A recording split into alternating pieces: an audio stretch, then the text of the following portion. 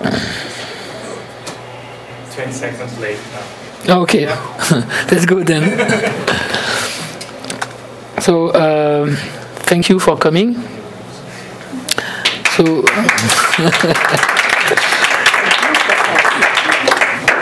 so he's the program for these 45 minutes. So I'm a Debian developer since 2010. I've always been interested in hosting solutions.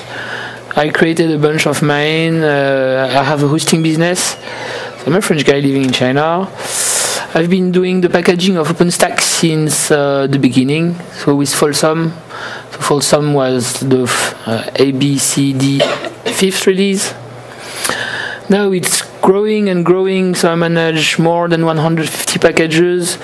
Most of the Python dependencies that I package are imported in Ubuntu. And I'm one of the lucky few who are paid to do packaging work in Debian, so I'm very happy of what I do. So, okay, let's start about an update on OpenStack. So I made 2 talks on the last DebConf, so I won't repeat myself. If you want to understand what OpenStack is for, you can have a look in the archive and watch the videos. Today I just want to give you a quick update on what are the new features in OpenStack. So the first bad news is that I've packaged Zen API for Wheezy. It's in Wheezy, but we had to remove it because there was some RC bugs. It didn't support the latest versions of OCaml, and so what happened is that Citrix made a fork of their Red Hat based Zen API solution, and they were not able to continue using their version 2.0 to provide Debian support. So then they know it's an unfortunate situation. They're working on it. Unfortunately, it's looking like we are going to miss Jessie. So there will not be any Zen API support in Jessie. So no Zen support for OpenStack in Jessie. The second bad news is that it's going to be difficult for anyone that runs SX in Wheezy to upgrade to the version which is going to be in Jessie, because it's not supported upstream to upgrade from one version and then go 4 version up. So you'll pretty much will be on your own, and it's not looking like upstream wants to address that, because everyone in the cloud just upgrades from every release every 6 months. So if you want to do that, I keep on the GPL host repository all the versions of OpenStack, so you can go from SX, then Grizzly, Havana, Icehouse. So you can upgrade from one to the next. That is still possible. So nobody in production would do that, and Ubuntu people pretended that they would do the work, but they didn't. So. I mean, you are able to do upgrades from SX to Icehouse directly? Not directly. You have to move through, but you can go from. Yes, but what has been said at the beginning 2 years ago was that we could do it, and 2 years later it's not possible. Well, we've made it so you can skip H. You can go G to H via the Juju charms if you use the charms for your upgrade. Okay. Okay. Yeah, going from the beginning, there's so much change. Yes, correct. And as well, there's some changes, like if you were using Nova Volume before, now it's Cinder. If you were using Nova Network, now you use Neutron. So anyway, if there are ways to convert your database from one to another, you still have to change project, and then the upgrade will be complicated anyway.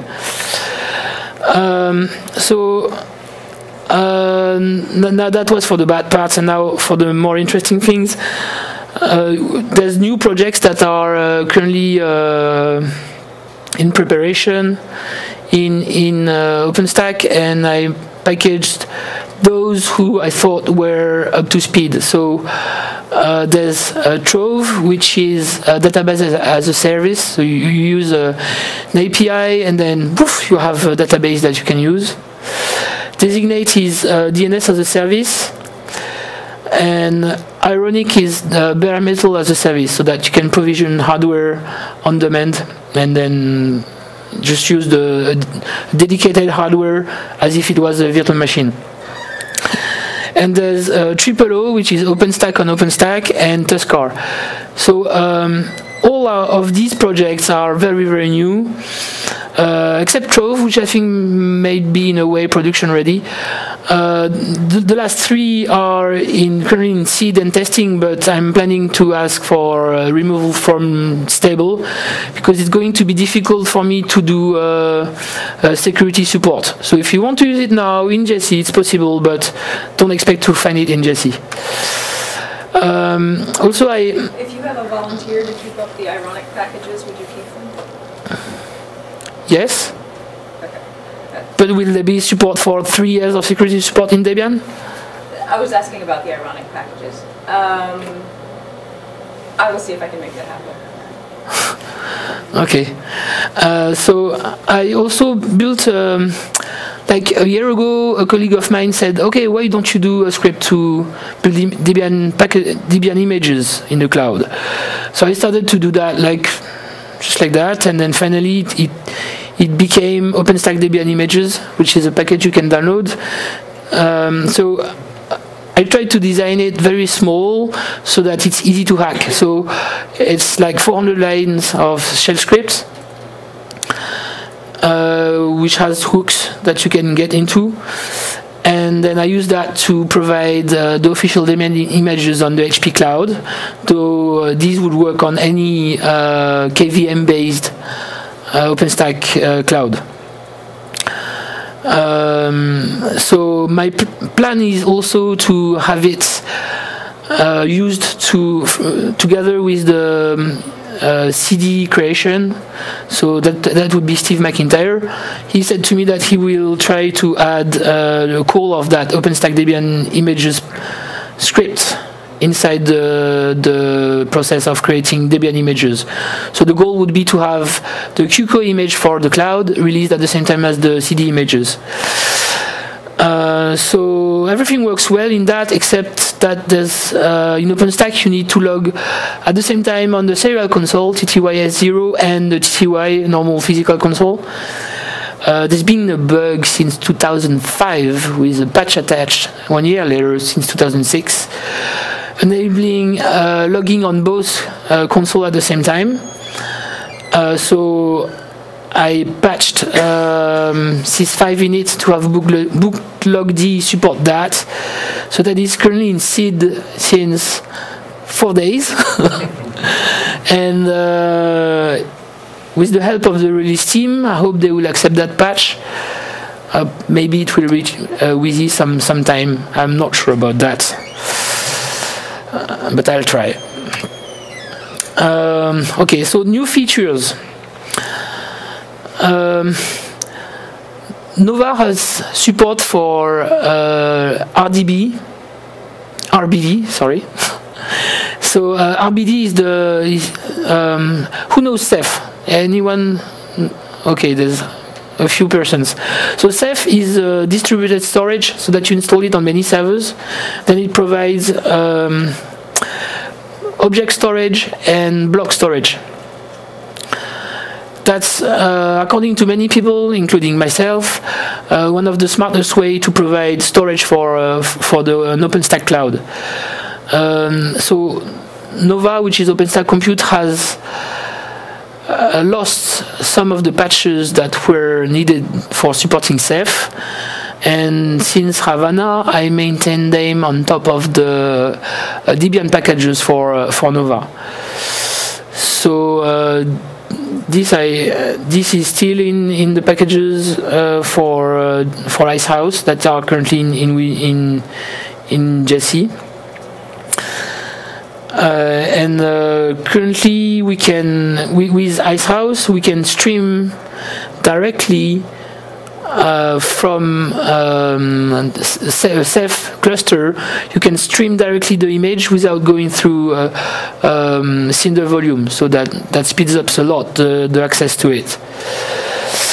We have per tenant quota, because like before we could set up global quota saying that a tenant would have that many instances with that many RAM, etc. So now we have per tenant quota. We have Docker support. One very nice thing is that we have aggregate filters, meaning that if you have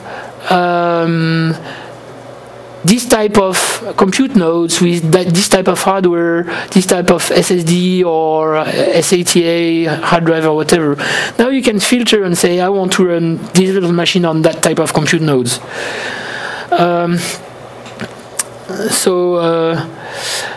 Yes, so I'm comparing all the new features here are from 2 releases ago, okay? So that's from Grizzly. That's where, because my last talk was like a year ago, so that's why it's from that. So in Grizzly we had cells, but they were not really usable. Now it's becoming nice and useful. So a cell is a group of compute nodes, so that if you have very large deployments with like thousands of nodes, it's now possible to divide them in cells so that you have a distributed workload. Horizon now supports a lot more projects, so it supports heat. Heat is those auto-scaling features, so that you say when my web server has that many amount of requests, then I want to have more virtual machines. So there's many ways to say, to tell when you need more VMs. So it's up to you to do it. So you write that in a heat template. So Horizon has support for heat, for Stelometer, which does the metering in an OpenStack cloud. There's Trove, which is database as a service that you can also manage in Horizon. And on the Neutron side, so Neutron does the network. There's a lot of new features like VPN as a service, firewall as a service, load balancer as a service. So the firewall as a service is not security groups, okay? It's inside your own little LAN that you will run in the cloud. Load balancer as a service is kind of HA proxy as a service, so that you don't have to run HA in your own instance. You would run it on the cloud itself. It would do that for you. And there's some interesting things that happened in the network core, I'd say. So a year ago, the only solutions we had to provision a cloud without some specific hardware was to use GRE tunnels. So GRE tunnel is made between all the compute nodes. So like if you have 10 compute nodes, what happens is that you would have a mesh of tunnels between all compute nodes. It's quite CPU intensive, and if you have a lot of network activity, then it's kind of hard for the hardware to keep up. So we have a new feature which is there since the Linux 3.12 and really usable since 3.13 and on, which is VXLAN. So VXLAN is, you take a packet and you had roughly 50 byte header that's supported by the kernel itself, and in there you have the VLAN information. So it's quite new even in the kernel, and it's really nice because you don't have all the overhead that you would have with GRE tunnel. So the thing is that your hardware needs to support the size of the packet plus these 50 bytes. So if you use jumbo packets of 9Ks, it has to be 9K plus these 50 bytes. So when you buy some hardware, you have to make sure you have the feature. Most recent hardware like Cisco and such have it. So for Stelometer, now we have alarming, so that it can tell of issues you have in your own cloud. Glance has multiple location capabilities for images, and it has a Cinder backend so that you can store an image on a Cinder volume. Another thing is that I worked on the documentation. So what you see in docs.openstack.org is the official documentation plus some patches that I added for OpenStack in Debian.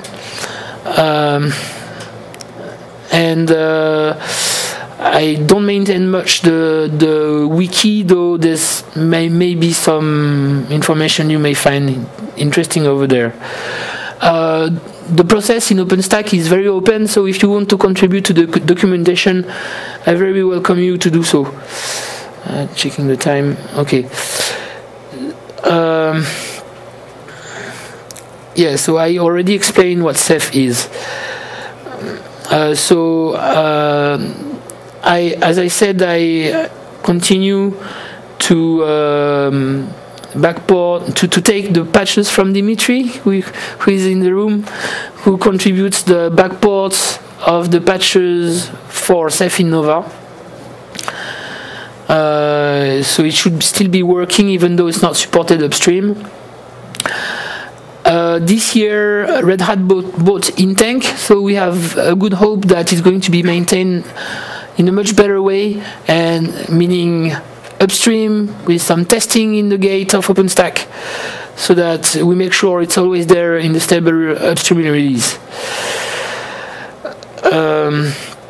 So we have already support in DevStack. So DevStack is a huge, not so, how can I put it in nice words?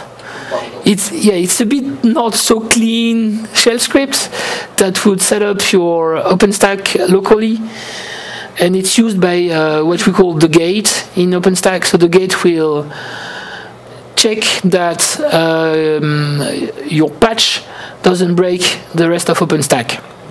For development and testing only. Thank you. Yeah, that's for development and testing. So we have now Ceph support in DevStack, which was the first step, so that DevStack is able to deploy Ceph. And the next step is going to be adding Ceph functional testing in DevStack. Once we have that, then the world is great, the sun is shining, and Ceph will be supported forever in OpenStack. And not be broken by a reset. Yeah, and not broken. Yeah, that's the point. Oh yeah, I'm sorry. I should have replaced the interrogation point by your real name. I'm sorry. Yeah, so we have solved as well the problem with our BD. BD, I do it. Support in QEMU. So hopefully that problem is solved for Jesse. So RBD is how to say the R? Ray. I can never say. Yeah, thank you. So hopefully QEMU has the support for it in Jesse. So I've been running the Tempest functional testing in OpenStack for about a year. So to prove that the packages are working correctly. So I'd like to thank a lot all the people from Innovance, especially Emilien, who helped me a lot to do all these testings, and others. So what we have in Wheezy, in my Wheezy backport repository, is tested. I hope to be able to test it for Jesse before the freeze, to make sure that everything's working as expected. It should be roughly the same because it's the same packages. So I do not expect big surprises. So the security support for SX has been kind of sloppy. I'm really not proud of what I did in Wheezy, though there's a consensus that it was not really usable for a public cloud provider, and for private use I don't think you were affected by any of the CVEs that were reported. So it's kind of fine, but I don't want this to happen again for the Jesse release.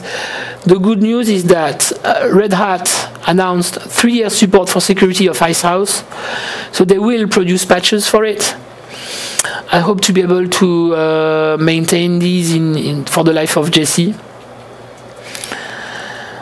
But I'm not 100% sure people will use Jessie and Icehouse, so it's up to you to tell me if you think you will use that. So I very much welcome your comments and feedback about it. So if everybody tells me no, I won't choose what's in Jessie, I will use the latest version of OpenStack all the time, then it's not worth the trouble and I can ask removal. So you tell me, okay?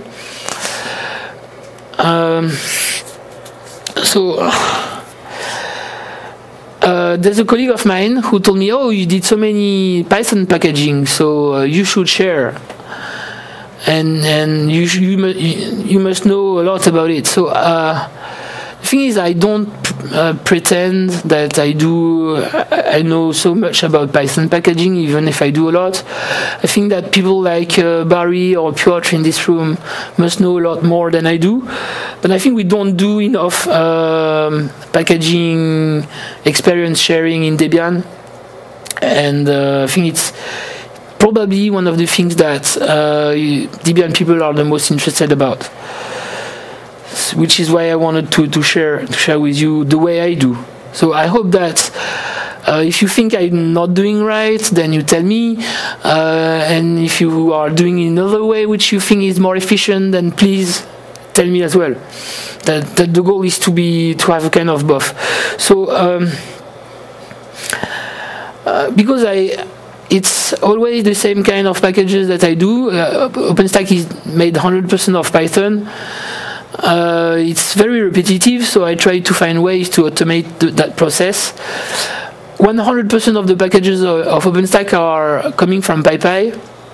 It's a requirement. You cannot add a new module if it's not on PyPy.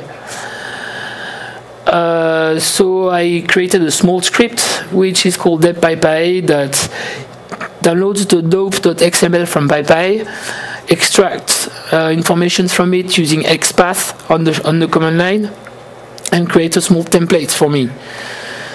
Then after I have a bit of manual work, so I have to review the Debian copyright, of course.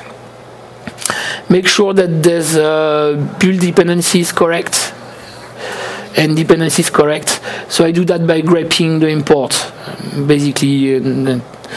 And then, because I want to have Python 3 and Sphinx most of the time, but sometimes it's not there, so I just remove it and then manage the test suite, and that's about it. So in roughly about an hour or so, I can have a Python module package working. So you can have a look to that script and customize it the way you want. Yeah, feel free to stop me anytime. So what's the reason for not doing that work inside the Python modules team? Because I use Git, and up to 2 days ago we were using SVN. That's why I use a workflow which is different. Okay.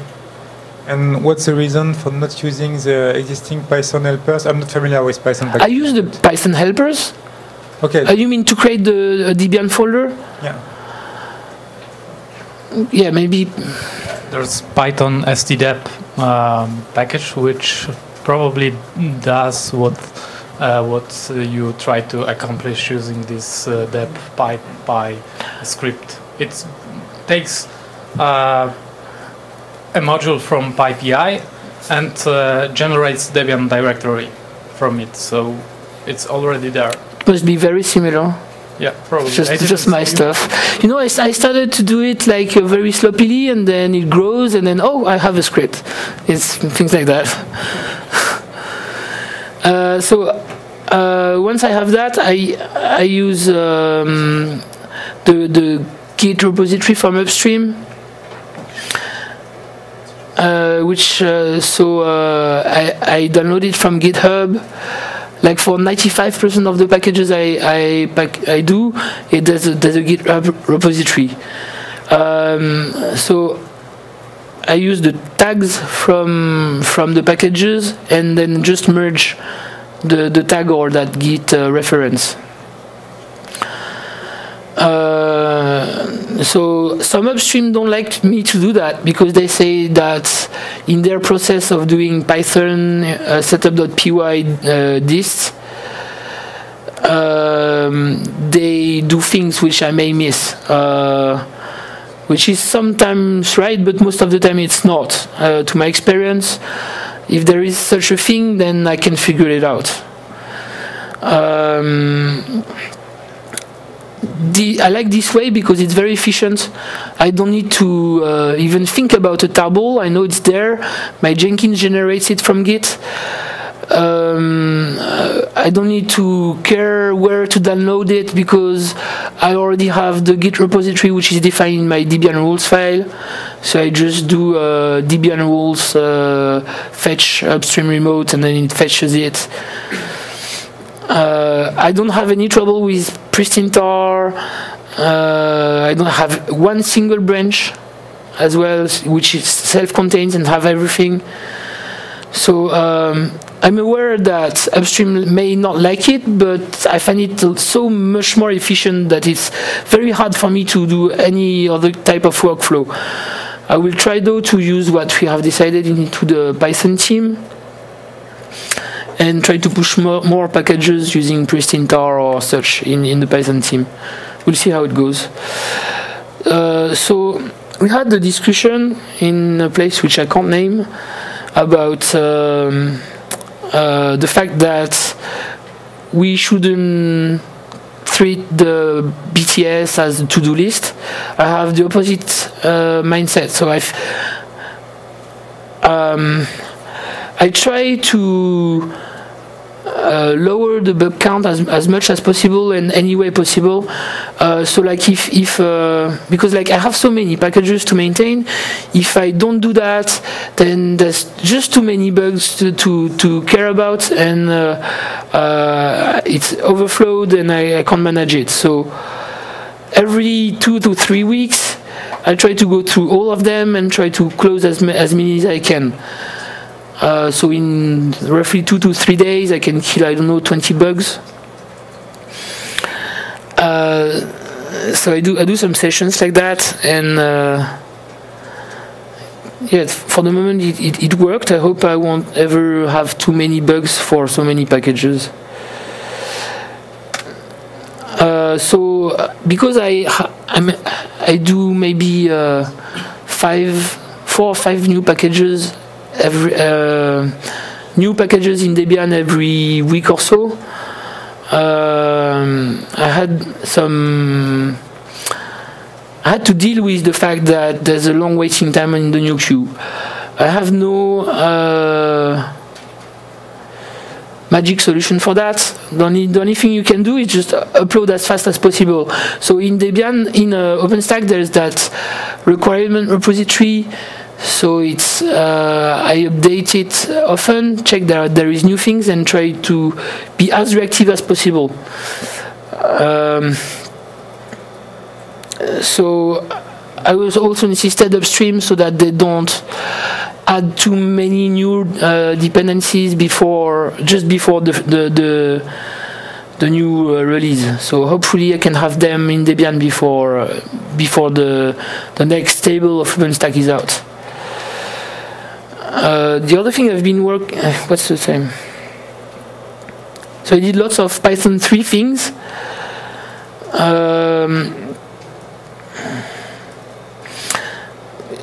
There's a consensus in OpenStack that we want to move out of Python 2, but there's some things that are keeping us there, like memkhd, eventlet, and more. Hopefully we'll be there in a year or two, having Python 3 only things. So like the rest of the Python team is doing, I'm trying to add support for Python 3 in all my packages. So hopefully we'll be there at this point for JC+1.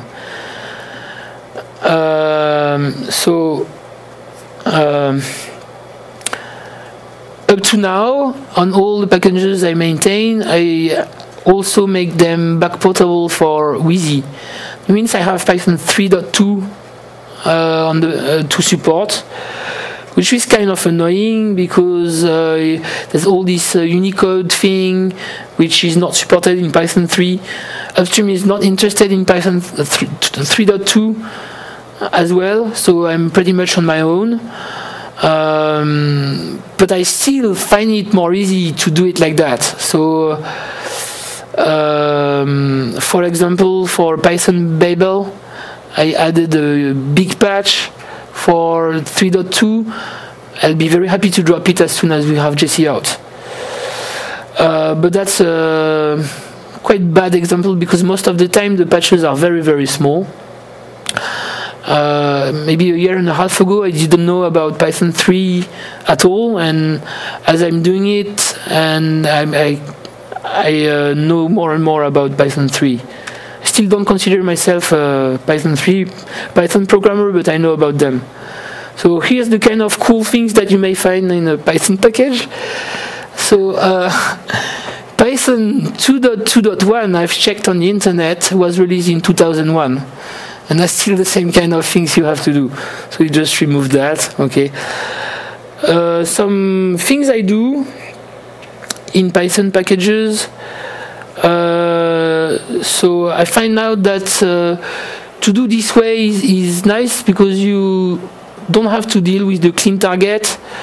And here as well, instead of cleaning the egg, which always will have differences with upstream, is very annoying. So doing that is efficient. Like you just add that in all packages and then you're never bothered. I also disabled some DH targets to make the package building faster. Yeah, I had to deal with lots of version issues. Upstream sometimes says, okay, there's a package that needs this version or that version, and I just add the patch upstream. And then they reply to me, yes, but in the requirements.txt we have another version. Why do you want to be compatible with that? So I have to explain, teach them that they are not alone in the distribution, that their package must integrate with the rest of Debian. Sometimes it works, sometimes it doesn't. I have many kinds of reaction, but mostly it went alright as if you take the time to explain to them. One very nice thing that happened is with Python Migrate. So this was maintained by a Debian developer who decided to stop working on it. It has been taken over by the OpenStack community, and support for SQL Alchemy 08 and then 09 has been added to it. So that worked quite well for that package. Upstream has been very comprehensive with SQL Alchemy support. So now there is SQL Alchemy 0.9 support. We have the person who is upstream for SQL Alchemy is now a Red Hat employee, and he's doing stuff specifically to support OpenStack in SQL Alchemy and in Alembic.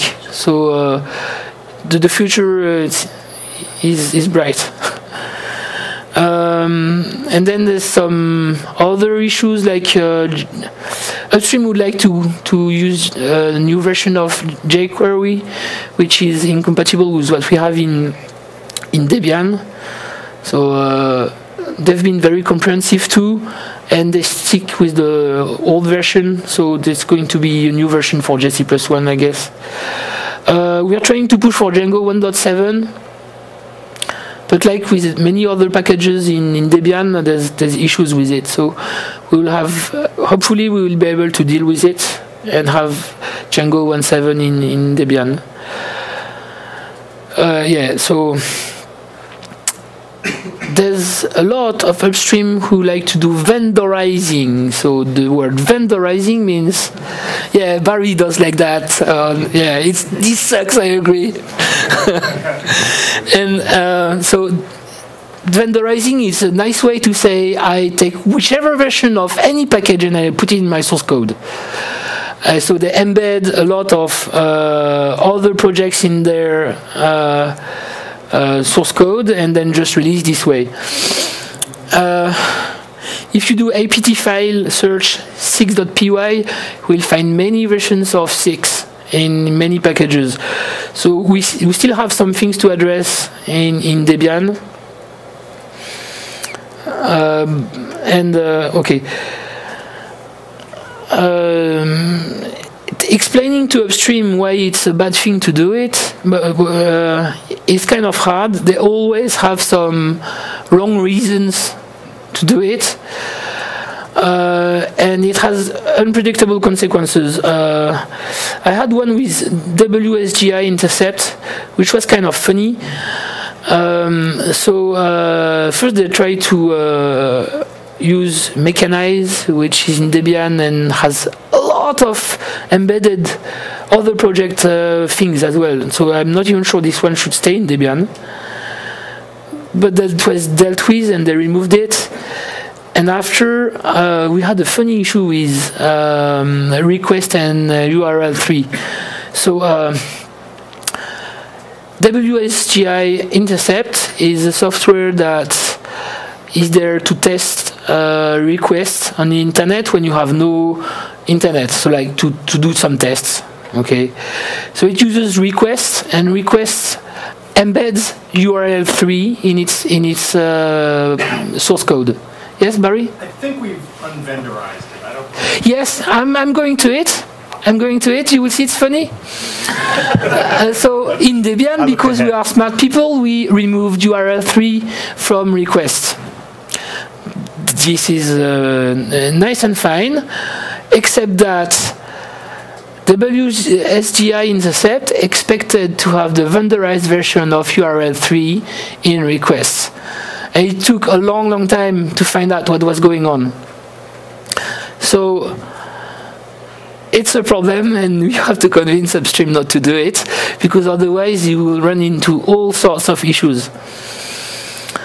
Yeah, so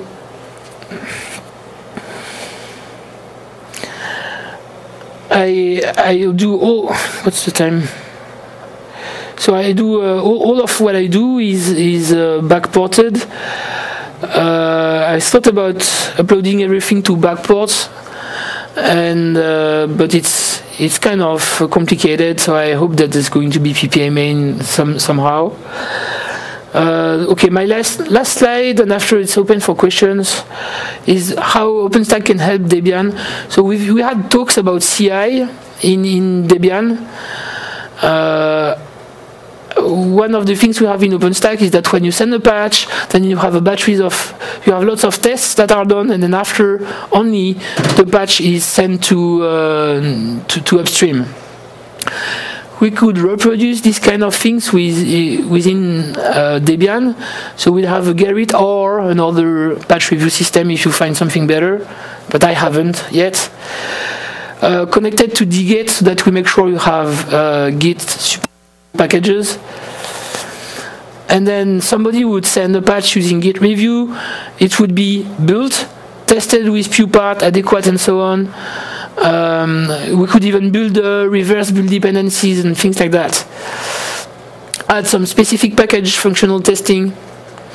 Then we'd have some review from anyone, not only DDs, okay, that could say, okay, this thing is bad, this thing is good, etc. And then, depending on the ACLs we would have, I don't want to define them because we could discuss about it later, then somebody could approve that change on the package. Then the package would be automatically rebuilt and uploaded to Debian. So where OpenStack could help would be on the build, pewpart, adequate test, and package-specific tests. We could run that on a VM, and it could provide an infrastructure. As a more general generally speaking, we could provide OpenStack to Debian for our own developer use.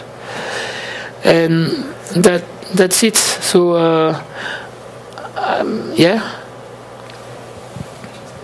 Yeah, great talk. Thank you. One of the things that I run into sometimes are Python packages that are within the OpenStack team, and so I joined the OpenStack team, so I could help out with that. But it seems like it's kind of arbitrary whether some general package is in the OpenStack team or in the Python modules team, and I wonder if we can, maybe not here, but offline, have a discussion about how we can, not divide and conquer, but work together. Either have the two teams work together, or my problem was that I wanted to continue my workflow on Git. Yeah.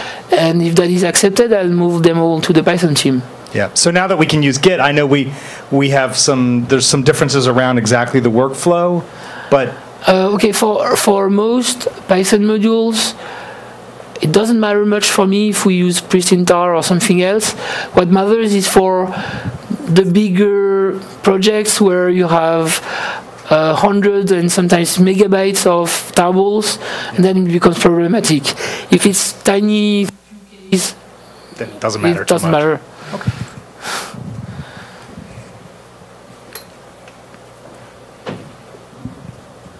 Regarding your earlier question, whether or not we want to keep OpenStack in Debian, I think it would be unanimous hell yeah. And thanks very much for doing that this far. And one more question is, what do you think about packaging upstream master, aka currently Juno, for experimental? Yeah, so I have that already. Nice. But it's not uploaded to experimental. So I always package the beta releases. So I have the latest was B2. So I have B2 currently on my Jenkins repository. So if you want to use that and provide feedback, I very welcome you to do so. Yeah, the same question, or well, more or less the same thing he just said with my Debian system administrator's hat on. I would like to eat our own dog food when installing the OpenStack cluster, which is planned for the development stuff. So I would like to see the packages in Debian Jessie to have OpenStack packages in Debian Jessie. Okay. I'll do my best then if there's at least 2%. So you mentioned using Gerrit to review Debian packages. Have you already done that? So I'm asking because I tried to do that and it works, but it's kind of a mess because Gerrit doesn't deal very well with the fact that in Debian we usually maintain packages with many branches, and it's quite easy to get confused in the workflow because you need to validate to submit commits in a particular order for it not to break. Which is why I think it should be connected to dget, because if I'm not mistaken, I never used dget, but as I understand, it uses only a single branch, right? I don't know. I've never used it. I used Gerrit with Git build package. So yeah. So dget would use only one branch, if I'm not mistaken, and therefore it would be easier. And then we will have a Git repository for all packages by default. So to clarify, if we do get OpenStack in Jessie, it will be Icehouse, not Juno. Yes. Yes, because Juno will be released in October, on the 16th of October. That would give me like 20 days before the freeze. And if I do that, yeah, no comments. And and also there won't be LTS support for Juno. So I don't want to be on my own for doing the security support. I hope that on the next summit, on the next OpenStack summit in Paris, we will have a discussion with the security involved people, so that instead of giving 15 months of security support, since there are some people interested in doing security support for long term, then we will have integrated security support for Icehouse for like 3 years. So I don't know if you'd get that officially approved by the TC, but I think probably there are enough different distros involved that we could find the people to do it. So the consensus was nobody's interested in doing it, but this has just changed.